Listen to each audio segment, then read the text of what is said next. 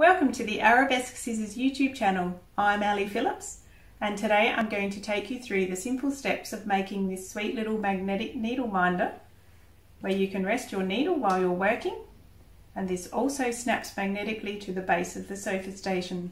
You can find the link for the pattern in the description below, and if you like sewing organisational videos, please consider liking this video and subscribing. And if you have comments for other organisational patterns you'd like me to design, leave me a comment. So now we're going to make the really cute little needle minder that sits on the magnet here or here. And to make this you need a self-covering button kit. So I've got a size 45 self-covering button here. I've got a fussy cut of fabric that I've cut from the template. I've got my neodymium magnet, which doesn't have to be the same size as what you've got on there, but I've got a fairly large one here, which means that it's going to magnetise quite strongly. I've got my little kit here for covering it with. I've also got some super glue here for gluing the magnet into the back of the button. So this one's E6000, but any super glue will do fine. So I'm just going to put a drop of the super glue into the back of the button. Doesn't have to be heaps. The next thing that you need to check is the polarity of your magnet is going to be attracting to the one that's underneath.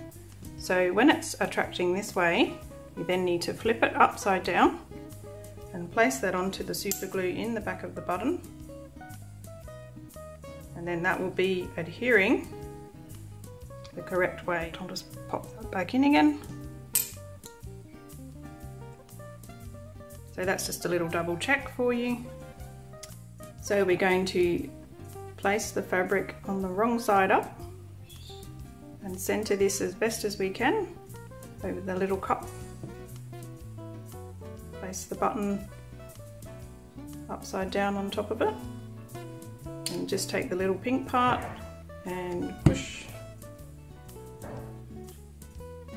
and that will snap in, and then you can have a little look at the back and see if you're happy with it. And you're just going to take all the little fabric edges and push them down. Take the back of the button with the lip facing up and push that down and give that a really good push